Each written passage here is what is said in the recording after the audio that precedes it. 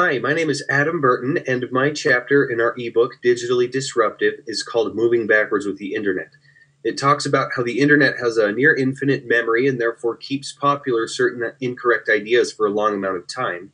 And I compare it to the printing press, which, even though it created popular works, those works would go out of style, they would be forgotten as new editions were published in their place. My personal spin on this is that I really enjoy having access to the permanent memory of the internet. I use it as a storage space for my ideas and projects. I'm glad I can find those of others.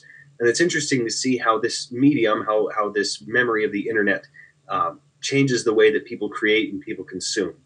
And once again, my name is Adam Burton, and my chapter in our ebook, Digitally Disruptive, is called Moving Backwards with the Internet.